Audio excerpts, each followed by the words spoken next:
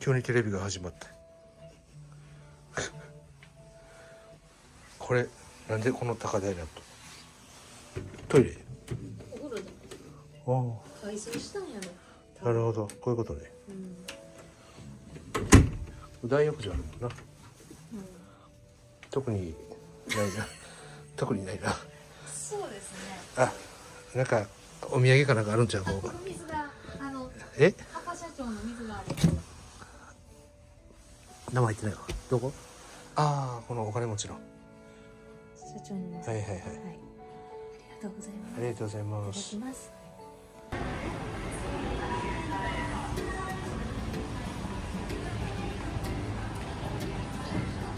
遠くにチカチチカしてカチカです。焼肉。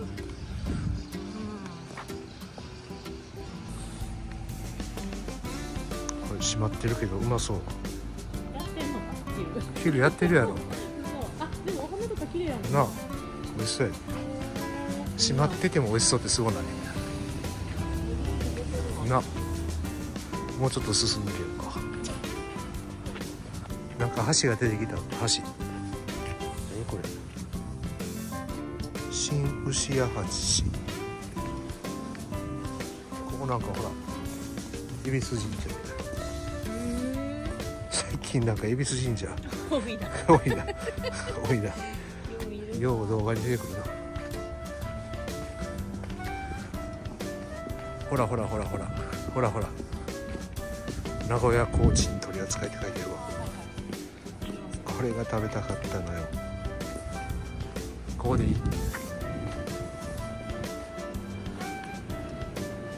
焼き鳥よっぴー。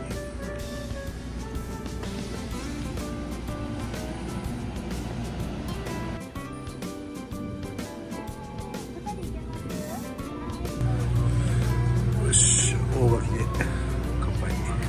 乾杯。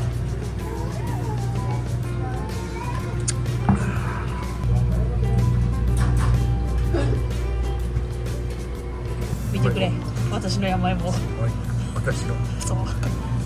いつもこれ醤油かな。醤油。ソースやったら。ソースちゃう。あ、ソースこっちある。はよかけるっつうな。ストレージドロッそんな泥棒してないで。ちょっとだけ乗せて食べようかな。で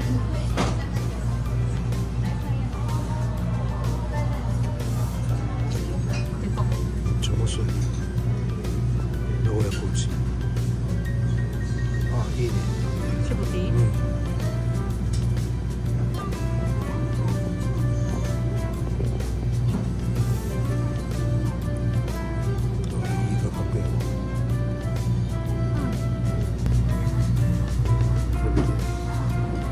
柚子胡椒？柚子胡椒山盛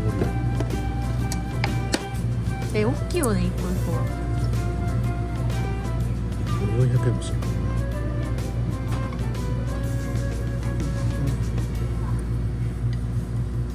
乗せるね。よし。うん、どうぞ。はい。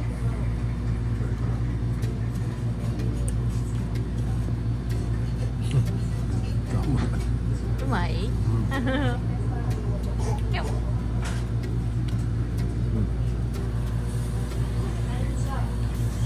それ何？それ何？これ何？焼き鳥ってやつ、ももちゃん。ああ、もも。もも頼んだんや。うん、私レバー。なかなかのレベルの焼き鳥。あ、そう、美味しい。こんだけの。大きいよね。ね。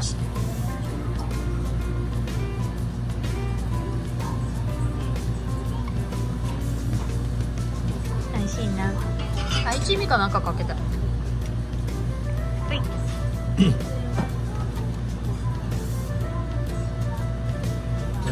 い。いいよいいよ。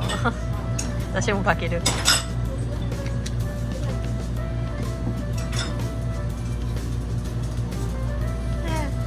あ、めっちゃくる。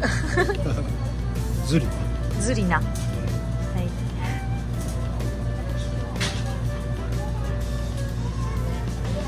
わ。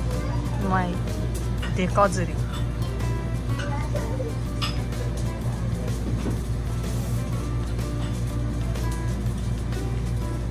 プリプリ。うまい。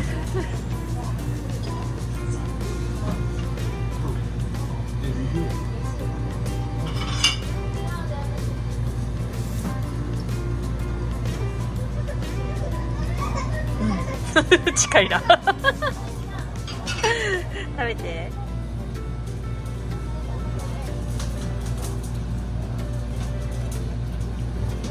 ちょっとでかい。美味しい？私も食べよう。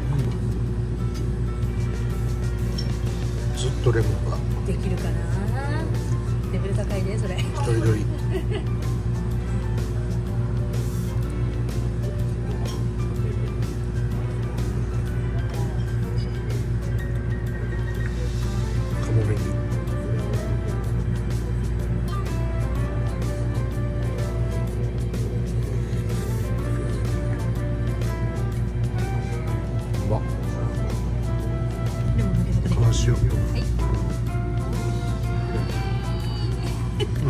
手前かからへん。オッケー。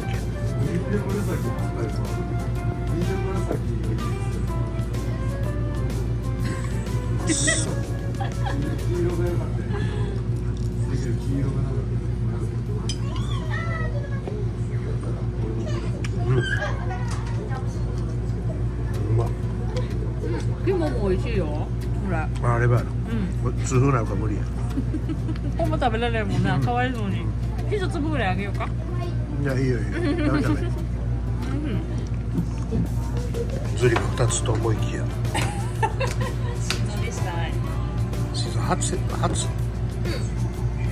初は心臓じゃない。いや、ちょっと分からへん。あ、心臓かな。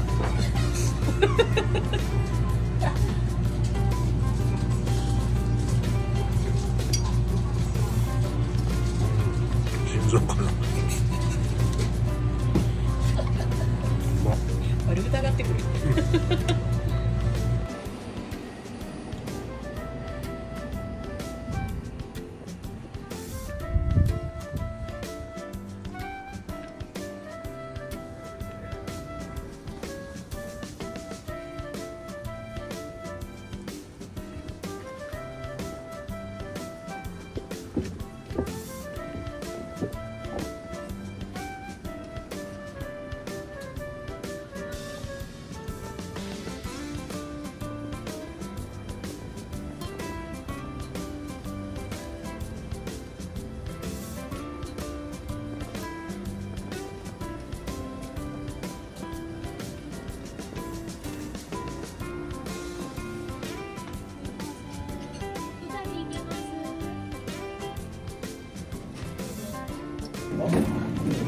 はい。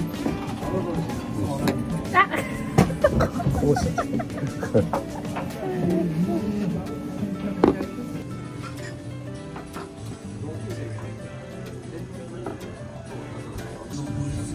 淡路の感じとよう似てるな。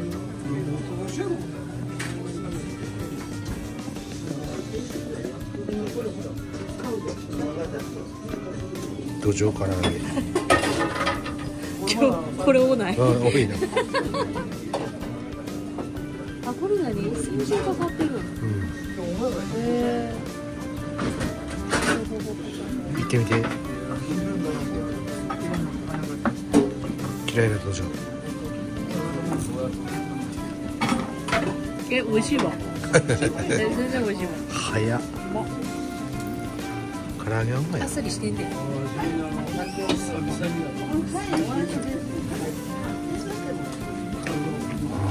あっさりしてるの。なんだよな。どうしよ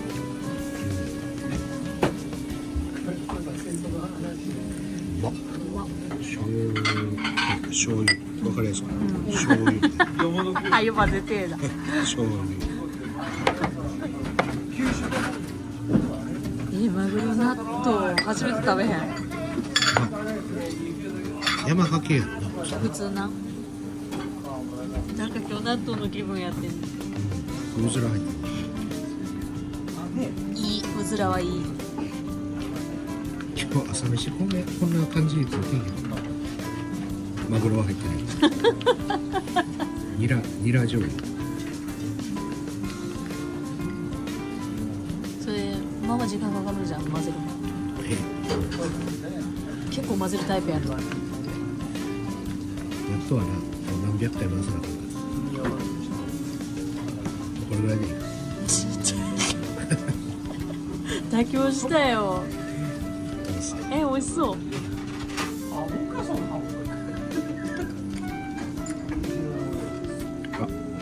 あ、合う。これもうってなるな。めっちゃまさい。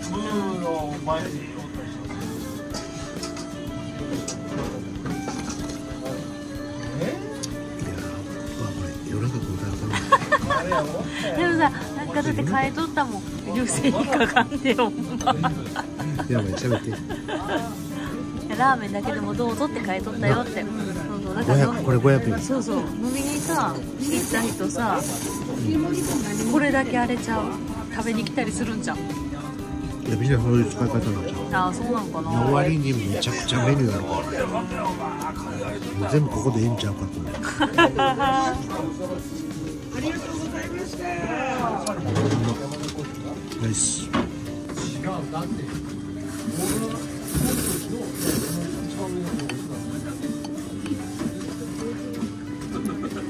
大垣でもじゃあこれでじゃあ。そうやな。美味しかったな。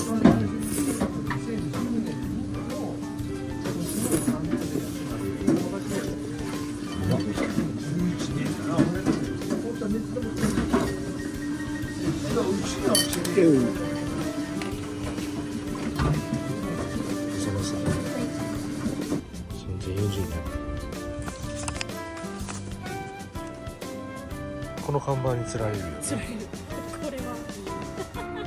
これもう一番最後に行きたい店。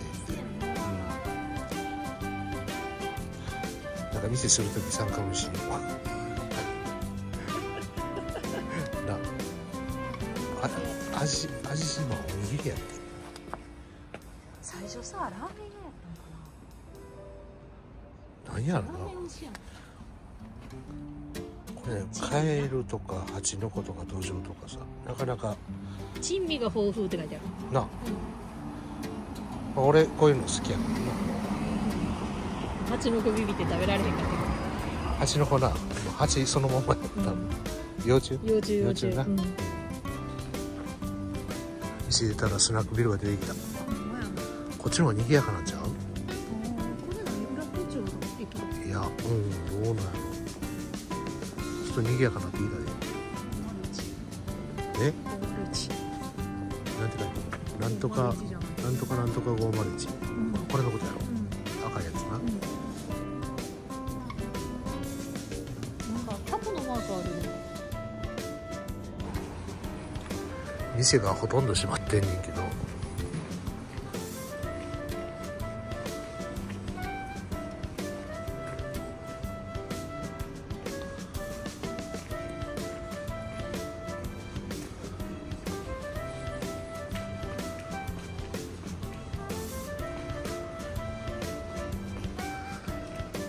寿司よし老舗味どころ。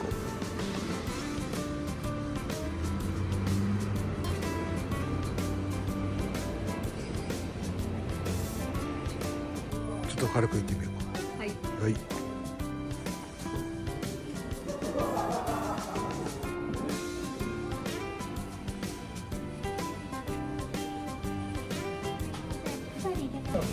美味しそう。軽いか。うまい。今日一うまい。まあちょっといろいろ怒られるかも。っていうか乾杯してない。飲んでましたね。飲んでましたね。飲んでました。すみません。フライング。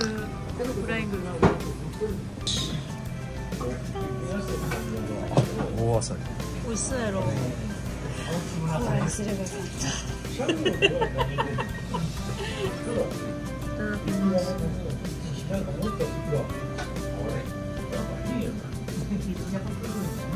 はい。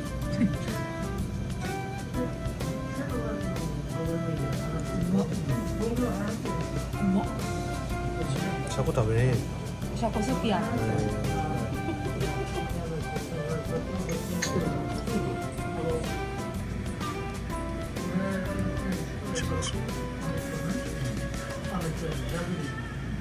どうぐらい？う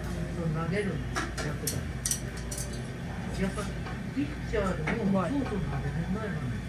めっちゃ大きいね。でかいや。アメリカはこうあれはないね。うまっ。めっちゃでかい。くれたことか。アパホテル。そう、なんかもう駅めっちゃ近いって書いとったから。しかもな、今日の今日取ってんだ。おしやな。美味しそう。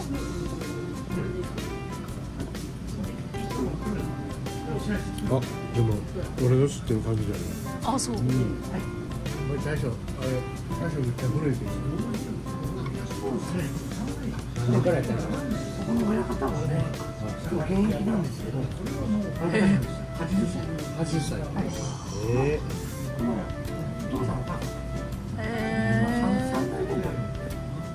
何年目？ほら100年ぐらい経ってる。80年。魚屋さんや空中にあったからね。屋台の寿司屋。岐阜っていう海ありましたっけ？で、魚やった。めっちゃ儲かった部類ですよ。ね。まあ苦労も大変やろうけど、そこしか魚がないっていう。で、美味しい魚がない。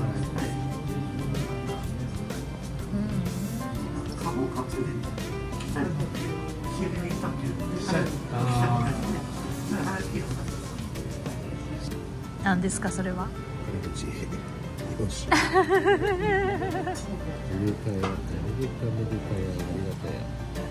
それとシャコを。シャコもしゃぶり倒す。なあ。シャコの頭もしゃぶり倒す。いやいや。うるさい。うるさい。シャコとな。それ何？ニシン。あ、ニシン、へえ。生のニシン。うわ、すごいな。そうだ。ニシン。ニシンってそばにしかやってないイメージ。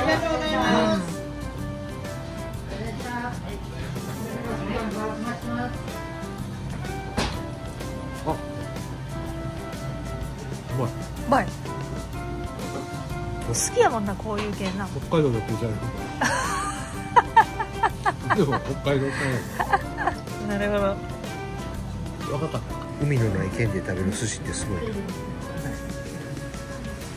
よし。かしを。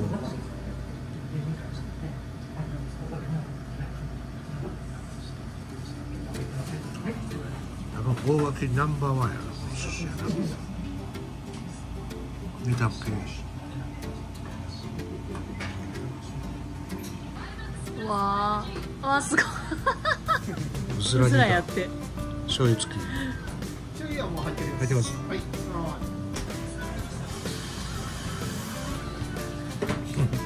美味しいんや。高級卵かけご飯。ああ、そういうこと。へえ。こんな感じ。これはもう東海地方で結構振る舞われてるやつ。初めて食べた。見たことないな。美味しい。喋り込んでもたな。お店の人がめっちゃ仲良くなった。飯もらったし。大垣に行くならあの寿司屋やな。真剣具合が最高やった。今回はこの辺で、はい、さよなら。さよなら。